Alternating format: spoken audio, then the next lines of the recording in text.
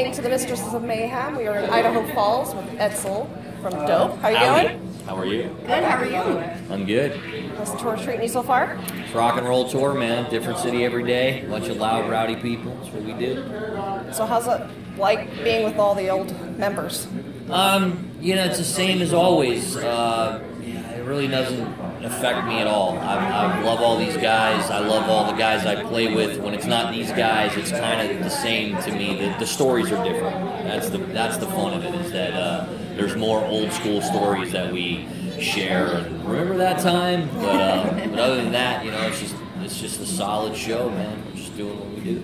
Awesome. It's good. Very cool. New album coming out in October? Yep, new album in October. We just released a live record recently, too, that we did, which is what kind of spawned the whole reunion. We played in Russia together, and the new studio album comes out October 28th. And people can pre-order that right now? They can pre-order on iTunes, or you can pre-order it at dopetheband.com. And yeah, it's all good.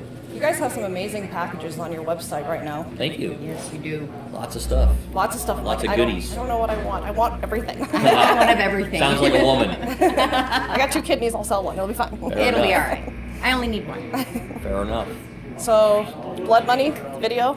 Yeah. The eye things, did that hurt? Sucked. It looks really painful. Sucked really bad. Yeah, and you can't blink. Nope. So you have to constantly have somebody putting drops in your eyes while you're trying to do takes of the music. And I'm the director, so I'm telling people when to roll camera and when to put drops in my eyes. It sucked, but it's, you know, that's what I do. Was it worth it though? Yeah, it looks great. You know, I got it was you know, the artistic vision that I wanted to get across. It was very necessary. So yeah, it's good. Very cool.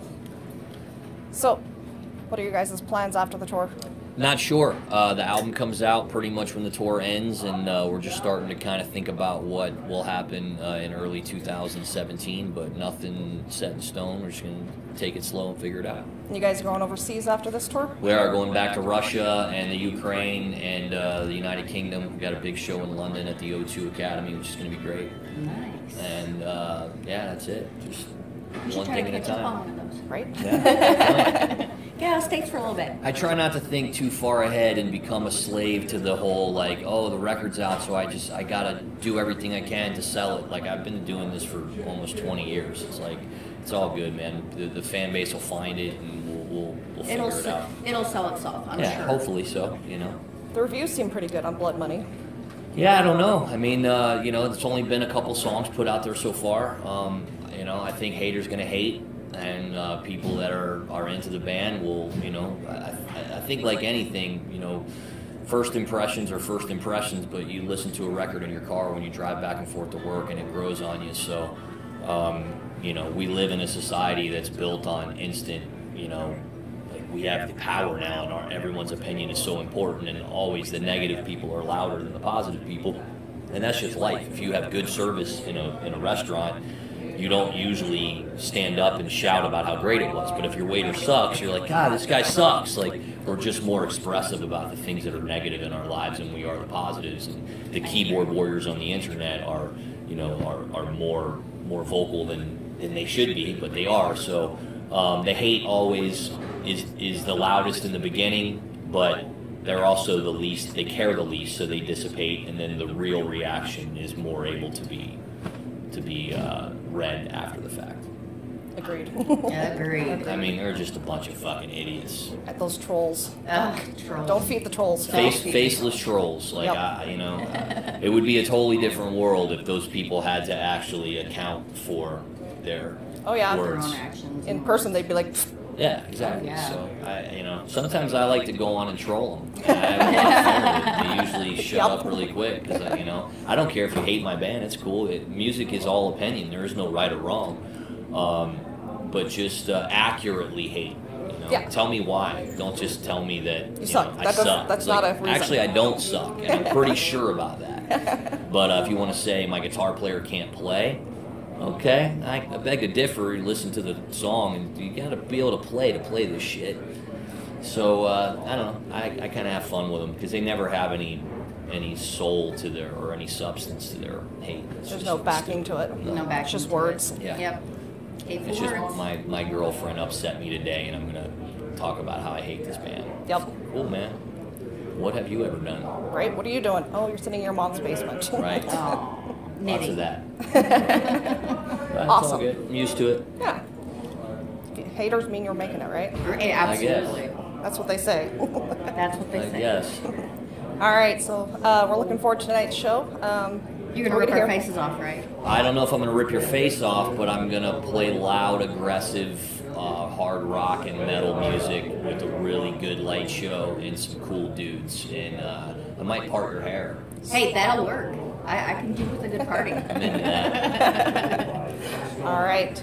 Anything else you want to talk about before we let you go? No, tour dates are up. Facebook.com/DopeTheBand. New album October 28th. You know, one thing I have been talking about that might merit saying, if you like this band or any other band, it's important that you buy the records. A lot of people think that it's about economics, but it's not, truthfully. We make shit money on records. It doesn't matter. We make our money on t-shirts and touring.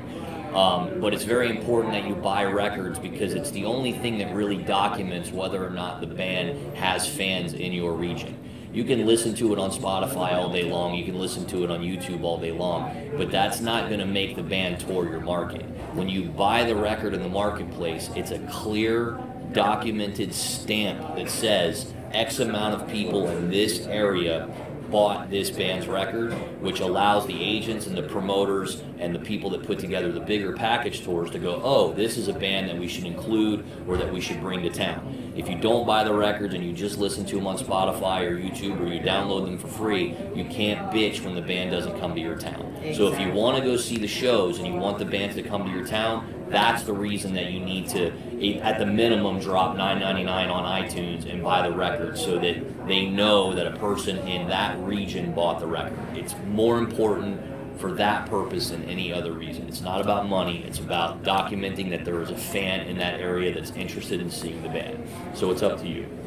Good advice. Very good advice. Great advice. So thank you very much for chatting with us. You got it. Thank Thank you you very for much. caring enough about what my dumbass is. We love your dumbass. I mean, we love your ass. I mean, Appreciate it. All we of love it. you. I get it. All right. All right, you've been chatting with the Mistresses of Mayhem and Edsel from Dope on Metal Local Radio. Peace.